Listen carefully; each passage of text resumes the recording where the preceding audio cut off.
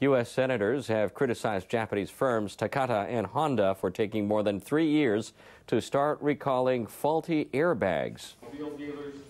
Executives from both firms testified at a Senate hearing. That is, Hiroshi Shimizu for Takata, which makes the airbag, said the company had been notified of the problem by Honda in May 2005.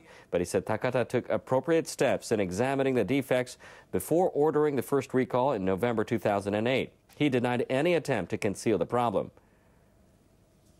Rick Shostak for Honda North America agreed the car maker could have responded more quickly, but he insisted the company handled the issue properly at the time.